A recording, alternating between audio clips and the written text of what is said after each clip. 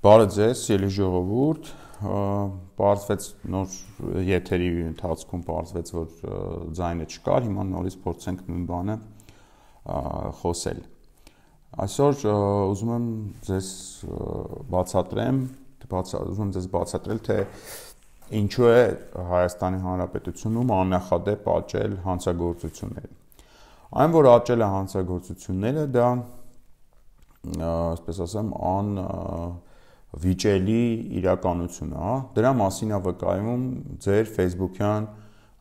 բազմաթիվ գրառումներ, այդ ջարդած մեքենաների այդ ապակիները, որոնք որ հանցագործները ջարդում են, բան են անում, գողության փորձ են անում, ձեր գրառումները այն մասին, որ գրպանահատության դեպքեր են եղել հենց նույն ձեր կամ ձեր հարազատների հետ կապված։ Դրա աննախադեպ աճ է տեղի ունեցել հանցագործությունների, ես սա թվերով ձեզ այդ մասին խոսամ, եւ այդ աննախադեպ աճը տեղի է ունեցել բոլոր ուղղություններով,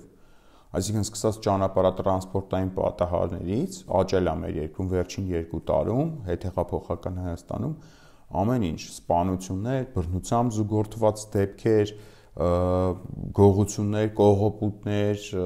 գրպանահատությունների մասին էլ չեմ խոսում, ինչքան է շատացել։ Ինչն է խնդիրը, այս ամեն ինչը մենք այսօր հեսա կհասկանանք, բայց մի հատ շատ կարևոր բան արձանագրենք, որ երկրում քաղաքական իշխանությունը հանձինս մեր նոր իշխանության, նոր այդքան էլ նոր չեն, դեռ 2 տարի են, հանձինս մեր վերջին, այսպես ասեմ, իշխանության, գործող իշխանության, իրանք որդեգրել են մի հատ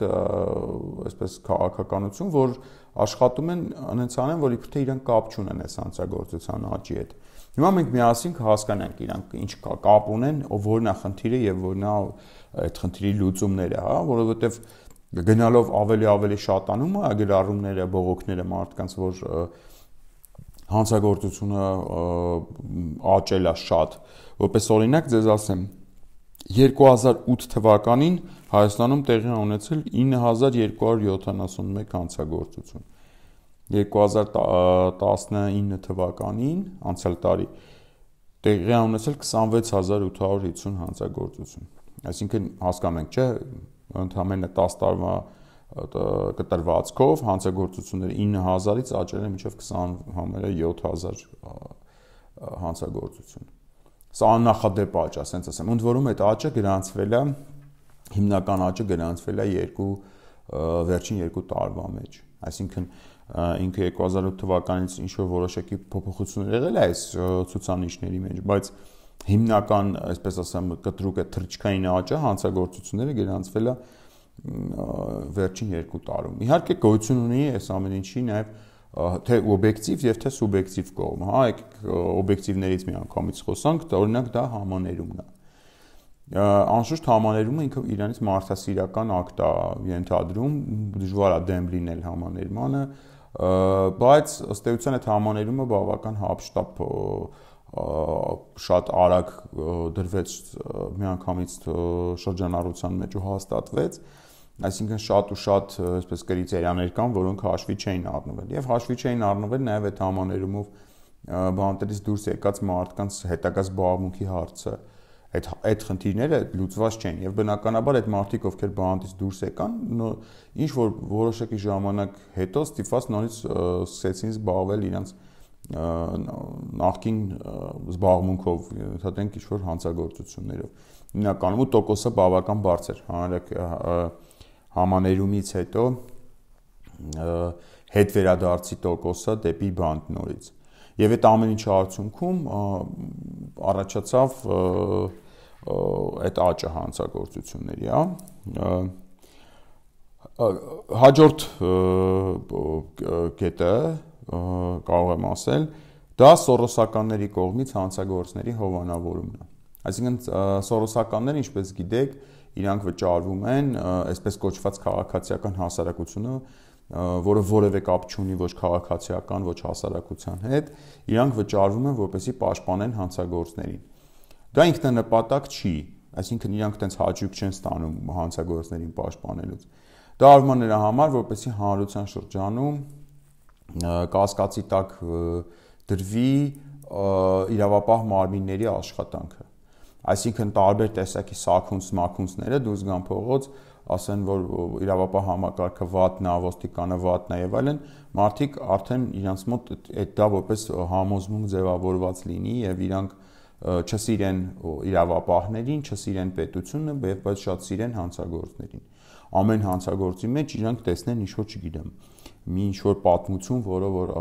մեղք է, նա բան, չգիտեմ, այնտեղ հանմեղ է, ինչ-որ sense բաներ։ Դեպքերը բազմաթիվ են, ձեզ սկսած, ասենք վերջին այդ Մհերի Էնոքյանի պսիխոպատ մարդասպանի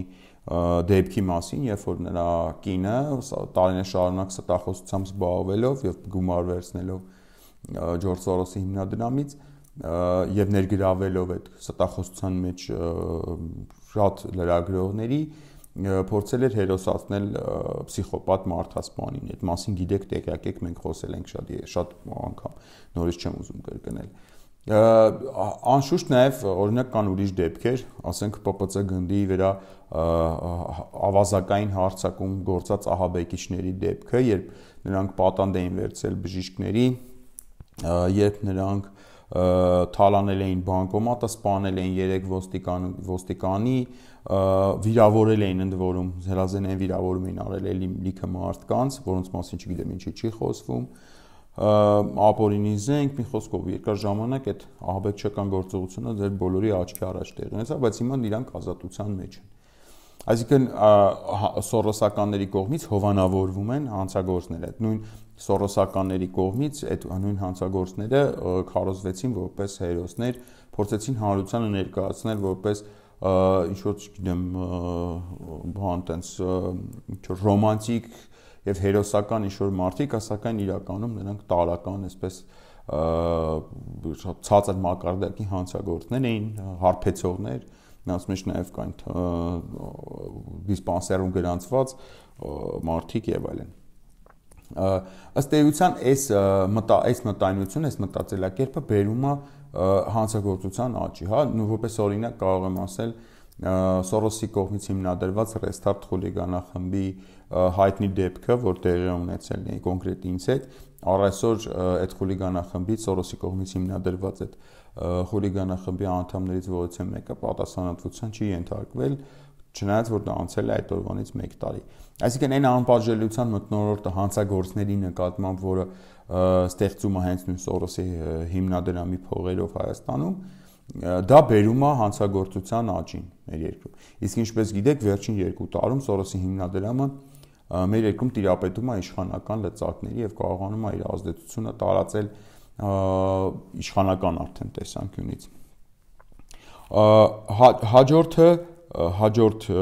խնդիրը, որը հենց կապ ունի էլի նույնս այս կետի հետ, հակառակ կողմից ոստիկանության նկատմամբ կեղտոտ արշավը, որը իրականացվում է նույն խմբերի կողմից, այսինքն նույն սորոսականների կողմից ֆինանսավորվող եւ հստակ մեր երկրի պետության իրավապահ համակարգի նկատմամբ իրականացվում է շատ կեղտոտ արշավ։ Ամենակեղտոտ արշավն է իրականացվում ոստիկանների նկատմամբ, իհարկե դա իրականացվում էր նաեւ նախկինում, սակայն հիմա շատ ավելի այսպես ահագնացող չափերի է հասել այդ ամեն ինչը, քանի որ կրկնում եմ այդ անսկզբունք եւ վաճառվող մարդիկ, այդ օլիգարխ Սորոսի վարձկանները, իրենք հիմա արդեն տիրապետում են իշխանական լծակներին շուրջ 2 տարի է եւ իշխանական լծակների տեսանկյունից են այդ ամեն ինչը իրականացնում։ Եվ դրա արդյունքում ոստիկանը դարձել է անպաշտպան, այսինքն ոստիկանին ցանկացած մարդ, ցանկացած քաղաքացի կարա ինչ-որ տես վատ դրության մեջ դնի եւ ոչ օրինական, հա, այսինքն ոչ թե ինչ-որ բանի համար, այլ ուղղակի տենց ստեղծվել է այնպեսի իրավիճակ, դա Սորոսի փողերով այդ իրավիճակը ստեղծվել մեր Հայաստանում, նրա վարձկանների կողմից, այդ օլիգարխը ստեղծել է այնպիսի իրավիճակ, որ հանրության շրջանում ոստիկանության գործողությունները միշտ կասկածի տակ են վերցվում։ Դա իր հերթին դարձել է ոստիկանությանը զգուշավոր, այսինքն ոստիկանը, գիտեք, աշխատում է հետևյալ սկզբունքով, շարից փորձանքից հեռու։ Այսինքն ոստիկանը աշխատում է իր հնարավորությունների 10%-ից ավելի քիչով։ Եթե ընդհանրենք ձեր տունը գողություն է եղել, ոստիկանը ընդամենը իր 10% երանդն է դնում դրա մեջ, որովհետև գիտեք շարեց փորձանքից հեռու։ Ինքը կարող է գտնի ձեզ թալանածին, ձեր գողին, ձեզ կողոպտածին, բայց չի անում, որովհետև կարող է այդ գտնելու շրջանակում հանդիպի հանգարց ցակունց մակունցներին, այդ հանցագործները լինեն ինչ-որ մի հատ սորոսականի պաշտպանության տակ եւ ի վերջո այդ ոստիկանը հայտնվի հատուկ հնչական ծառայությունում դատվողի կարգավիճակով։ Այնպես որ շատ նորմալ է եկեք հասկանանք ոստիկանին, որ ինքը չի ցանկանում զբաղվել ձեր գործով, ձեր գործի բացահայտմամբ եւ գտնել ձեզ թալանած ձեզ բան գողացած մարդուն, որովհետեւ այդ ճանապարհին իրան կարող բան տանեն, ասենք, այդքան ինքը անպաշտպան է եւ այսօր հենց նույն ոստիկանը ունի առավել քան երբեք ունի հենց հանրության պաշտպանության կարիքը, սակայն դա իրան չի տրվի, քանի որ էլի կրկնում եմ Սորոսի կողմից բավական օլիգարխ Ջորջ Սորոսի կողմից վարձկանները, այսինքն օրինակ, ասենք, օլիգարխ Սորոսի վարձկան Դանիել Լեոնիսյանը, ասենք, ինքը կարա ինչ-որ մի հատ անկապ հայտարարություն անի ոստիկանության մասին, վարկաբեկելով ոստիկանությունը եւ ոստիկանի աշխատանքը, դա բավական դժվարին աշխատանք է։ Որպես դրա հետևանք հաջորդ կետը կադրային արտահոսք։ Այսինքն, գիտեք ոնց նույն ոստիկանությունում գոյություն են մասնագիտություններ։ Օպերատիվ աշխատանքը դա առանձին մասնագիտություն է, որը բավական բարդ մասնագիտություն է։ Հետաքննչի, ասենք, ենթադրենք աշխատանքը, հասարակական կարգի պահպանության, ծառայության աշխատանքը, դրանք մասնագիտություններ են իրականում։ Եվ բնականաբար այդտեղ կան լավ մասնագետներ եւ վատ մասնագետներ։ Եթե լավ մասնագետները այս ամեն ինչի արդյունքում, այս հալածանքների, այս հետապնդումների արդյունքում գերադասում են ինչ որ ուրիշ աշխատանք գտնեն շարից փորձանքից հեռու, գնալ աշխատել, ասենք նույն ենթադրենք 200,000 դրամը ստանալ ուրիշ տեղից ավելի անշարժ, հա, չգնալ բանտ վերջում դրա արդյունքում։ Եվ ըստ դրա արդեն տեղի ունենում մասնագիտական կադրերի արտահոսք, այսինքն լավ մասնագետները, լավ օպերատիվ աշխատակիցները, լավ իրավաբանները, լավ կադրերը դուրս են գալիս ոստիկանությունից եւ ոստիկանությունը մնում է մենակ այն մարդկանց հույսին հիմնականում կն իհարկե ովքեր այլ տարբերակ չունեն, քան լինել հենց ոստիկանության աշխատող, այսինքն իրանք սովորաբար լինում են ոչ այդքան լավ կադրեր եւ ըստ էության ոստիկանությունը մնում է վատ կադրերի հույսին եւ ըստ էության նաեւ դրա արդյունքում բարձրացել է հանցագործության թիվը։ Ոստիկանության քաղաքականացում, սա այն է, ինչից մենք տարիներ շարունակ մենք նկատի ունենք Հայաստանի Հանրապետությունը, տարիներ շարունակ փախել է։ 2000 թվականից այս կողմ շատ լուրջ ջանքեր ա գործադրվել, որպեսզի ոստիկանությունը քաղաքականությունից դուրս բերվի եւ ապա քաղաքականացվի ոստիկանությունը, հա։ Օրենքները այնպես են փոխվել, բարեփոխվել, որ ոստիկանությունը դարձել էր մինչև այս վերջերս խիստ մասնագիտական կառույց։ Դրա արդյունքում հաջողվել էր որոշ հաջողություններ արձանագրել հանցագործության դեմ պայքարի շրջանում, հա։ Նու չհաշվենք այդ վայրահաչոցները, որոնք միշտ եղել են ոստիկանության հասցեին բոլոր տարիներին, բայց ընդհանուր առմամբ հաջողում էր լուծել հանցագործության խնդիրը։ Հայաստանը ամենաանվտանգ երկրների շարքում էր դասվում, Երևանը ամենաանվտանգ մայրաքաղաքների շարքում էր դասվում, ընդամենը 2 տարի առաջ դուք կարող եք հանգիստ գիշերվա 0:00 ժամին զբոսնել ձեզ ինչ-որ շատ համարյա անհնարին մոտ ինչ-որ բաներ հանգարց հարձակվեին ձեր վրա եւ փորձեին ձեզ թալանել կամ բան։ Հիմա դա արդեն համատարած բնույթ է կրում։ Ինչի, որովհետեւ ոստիկանապետի պաշտոնը, ոստիկանությունում պաշտոն զբաղացնելը արդեն դարձել է քաղաքական հարց, հա։ Մենք գիտենք, որ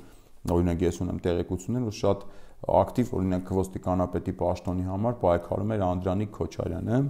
եւ ըստ էության հենց նույն Անդրանիկ Քոչարյանի կողմից ուղղորդվում էին ըստ իմ ստացած լուրերի, ըստ իմ տեղեկությունների, ուղղորդվում էին բավական, այսպես ասեմ, քաղաքական քննադատություններ դեպի ոստիկանությունը։ Այսինքն այստեղ մենք ունենք ոչ թե մասնագիտական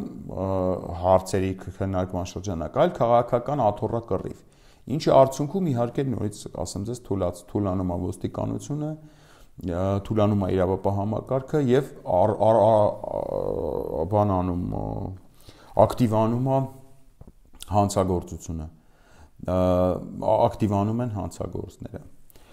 Ըստ էության, այստեղ իմ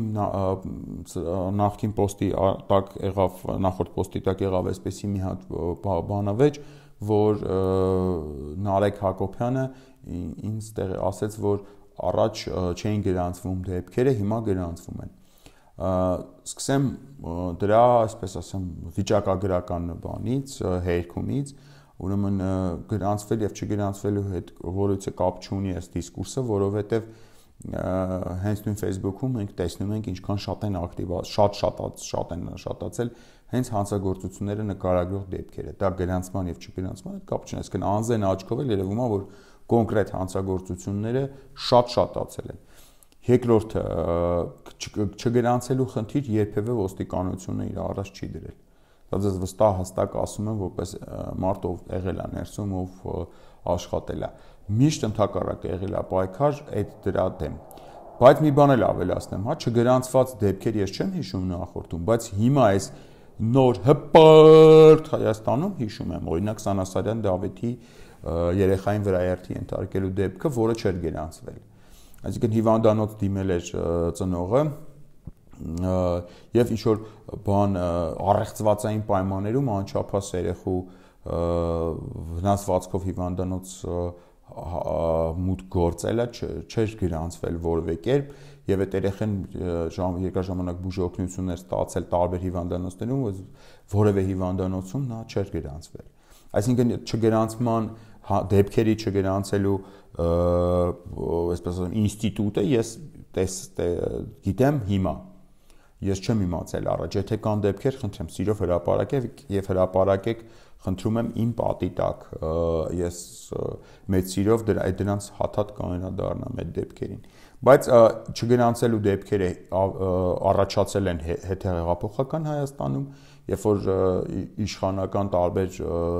մեր նոր իշխանական երիտ իշխանական այսպես տարբեր շրջանակներ փորձում են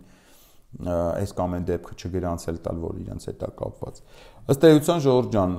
դուք մեծ խնդրի մեջ եք, դուք մեծ խնդրի մեջ եք, որովհետև սակունցը օրինակ ստանում է մեծ գումարներ, որպեսզի իրականացնի մի հատ գործունեություն, որի արդյունքում վարկաբեկվում է ոստիկանությունը եւ որի արդյունքում հանցագործները դառնում են ավելի պաշտպանված։ Այս խնդիրը շատ նման է փողոցային թափառող շների խնդրին, հա, երբ որ տեսնում եք, ասենք այդ շները հարձակվում են, մարդիկ այդ դրա մասին գրում են, արձագանքում են, միշտ ինչ որ հայտնվում են շների պաշտպաններ, ովքեր հարձակվում են այդ մարդկանց վրա, ասում են դուք չեք մեղավոր, շներն են մեղավոր։ Իհարկե կներեք, այս համեմատության համար, որովհետև իրականում մարդկանց շների հետ համեմատել այդքան էլ ճիշտ չի, բայց խնդիրն եմ համեմատում, ոչ թե այդ մարդկանց շների հետ եմ համեմատում։ Այստեղ խնդիրը հետևյալն է, որ այս ամեն ինչին պետք է համակարգային լուծում տալ, որովհետև որպես վերջին կետ էլ ասեմ ձեզ, այս ամեն ինչի խնդիրների գագաթը, այսպես ասեմ, այնա, որ իշխանությունը չունի քաղաքական կամք պայքարելու հանցագործության դեմ։ Իշխանությունը կոպիտ ասած չի ուզում վատամարդ լինի հանցագործների հետ, որովհետև պայքարը հանցագործության դեմ իր մեջ ներառում է ռեպրեսիվ մեթոդներ։ Լավ, մի կետ էլ ասեմ։ Ոստիկանությանը շատ հաճախ վերջին 2 տարում ներգրավում են անիմաստ շոուների մեջ։ Ոստիկանները ծաղրացումների, այսպես դերասանների կարգավիճակում են աշխատում, հա։ Այդ փողոցներում այդ տարբեր այլախոհ մարդկանց դնել փողոցներում պարկասնել, ասֆալտներին բան նկարել եւ այլն, դա ոստիկանության գործառույթը չի։ Ես ուզում եմ ինձ ճիշտ հասկանաք, ես ոչ թե նեղացած եմ, նեղված եմ այդ ամեն ինչից։ Խնդիր չի, ես պատրաստ եմ, եթե պետք լինի, մի քանի անգամ էլ կպարկեմ ասֆալտին, դա ընդհանրապես խնդիր չի։ Այստեղ խնդիրը այն է, որ ոստիկանը մասնագիտական վիրավորվածություն ազգում, երբ որ իրանց սկսում են օգտագործել ոչ թե իր մասնագիտական կարողությունների շրջանակում իր գիտելիքները սկսում են օգտագործել, այլ նրանք կոնկրետ շատ վատ եւ շատ տհաճ կերպով ներգրավում են տարբեր անիմաստ շոուների մեջ։ Էլ չեմ ասում, որ այդ շոուների մեջ ներգրավված լինելու պատճառով իրական հանցագործները ազատ ֆրֆռում են Հայաստանում, ես քանի օրինակ ձեզ այս եթերի ընթացքում բերեցի։ Ըստ էության, հա, լուծումներ կան անպայման կան լուծումներ, շատ իրատեսական եմ համարում հանցագործության նվազումը, դրա համար առաջարկել դնեմ էլի տակը, որպես մենակ քննադատություն չլինի։ Դրա համար պետք է երկու գործոն, հա, առաջինը քաղաքական կամք այդ հարցը լուծելու համար, այսինքն, չգիտեմ, իշխանությունը որոշում կայացնի, որ գնում է հանցագործության նվազման բանով, թքած ունենալով տարբեր Սորոսի վաստակների կարծիքների վրա, հա, այսինքն ինքը սկսի գնահատել հասարակությանը, սովորական քաղաքացիներին, ոչ թե Սորոսի վաստակներին, այսինքն ասի չի կարելի, հա, որ սովորական քաղաքացուն թալանում են եւ բան են անում, կողոպտում են, բռնաբարում ու սպանում են, պետք է այդ ամենի դեմը առնել։ Այդ որոշումը կայացնելուց հետո թող կապ հաստատեն ինձ հետ, ես իրանց կասեմ ինչ անեն, որովհետև անկախ իմ վերաբերմունքից դեպի այս իշխանություն ես տեսնում եմ, որ մարդիկ ուղղակի հանրությունը ուղղակի տառապում է հանցագործության այս աննախադեպ աճի ձեռը, էլի, ասենք դա դեմ պետք է առնել։ Վստահ եմ, որ ոչ քաղաքական կամքը կլինի, ոչ խորհրդակցական այդ կապ հաստատելը կլինի իմ հետ, դրա համար ձեզ սիրելի հանրություն խնդրում եմ զինվեք համբերությամբ, տառապեք այս հանցագործության աճի ձեռքը, զգույշ եղեք մեքենաները կանգնացրեք տեսախցիկների, հիմնականում աշխատեք տեսախցիկների առաջ կանգնացնեք, ձեր տներում տեսախցիկներ տեղադրեք մուտքերի վրա, ձեր դրսի այսպես դրսի դռան վրա, անպայման մուտքում այդ պլաշատկայում, անպայման հարևաններով, եթե մի քանի հարևան եք, հավաքվեք մի քանի ռակուրսով տեսախցիկներ տեղադրեք եւ ունեցեք այդ զապիսները, որպեսզի կարողանաք դուք գոնե ձեր ուժերով բացահայտեք այն հանցագործությունները, որոնք տեղի են ունենում ձեր հետ։ Ու շամերի դուրս մի եկեք փողոց, որովհետեւ այդ ժամանակ որևիցե մեկը պատասխանատվություն չի կարող կրել ձեր անվտանգության համար։ Այդ անվտանգության կանոնները մի քիչ ավելի խստացված պահպանեք, ոսկեղենով, տենց այդ թանկարժեք իրերով, տենց մի դուս եկեք մութ ժամանակ, գիշերային ժամանակ օրվա փողոցում զբոսնելու, անկախ նրանից թե որտեղ եք զբոսնում, դա կարող է քաղաքի կենտրոն լինի կամ քաղաքի ծայրամասեր լինի։ Այս եւ ընթացքում էլի ձեզ բան կանեմ, հա, դրամապանակը տրանսպորտի մեջ լինելու ժամանակ, հանրային տրանսպորտից օգտվելու ժամանակ դրեք ձեր դիմացի գրպանում տղամարդիկ, իսկ կանայք այս ծոցագրպանում իրենց թանկարժեք գույքը թող դնեն փողը ենթադրենք կամ ինչ որ քարտեր բան, անմիջապես եթե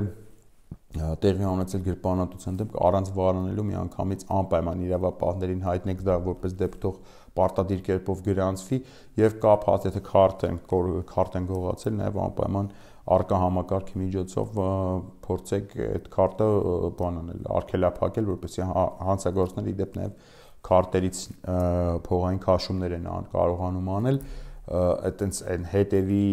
կոդի այն քարտի հետևի մասում երանիշ կոդ կա այդ կոդը օգտագործելով կարողանում են մտնել օրինակ on-line կազինոներ եւ ձեր գումարները այդ on-line կազինոներում խաղան կամ այդ կանխիկացնեն, հա, փոխանցեն ուրիշ արխիվների։ Հեռախոսով փողոցում քայլելուց մի խոսացեք դա հեշտ թիրախ է այս հեռախոսային գողերի համար։ Սա է դյուրահավատ մի եղեք, համանավանդ են մարդիկ, ովքեր լիստայում հայտարարություններ են տալիս, հանցագործների խմբեր են գործում, ովքեր այդ լիստայումի հայտարարություններով խարդախ խափեփայ սխեմաների մեջ են մարդկանց ներքաշում եւ ըստ էության կողոպտում են։ Այս կանոններին հետևեք, ընթացքում էլի եթե ինչ-որ բան լինի, ձեզ տեղյակ կպահեմ, մինչև մենք կարողանանք արդեն մեր ուժերով փորձենք այս երկրը, այս պետությունը վերադարձնենք ինչ-որ տրամաբանական վիճակի եւ մոտեցնենք իրավական պետությանը, այսինքն առաջին քայլ որպես է Սորոսի վաստակներին, վզակոթերին տալով դուրս շպրտենք մեր երկրից։ Այսօր այսքանը, լավ մնացեք, զգուշ եղեք եւ անպայման անվտանգության կանոնները այս ամեն ինչը ինչ ասեցի ուշադիր մեկ անգամ նայեք, ձեր մոտիկներին, ձեր հարազատներին փոխանցեք, որպեսզի իրանք էլ այս կանոններից օգտվեն։ Շնորհակալություն։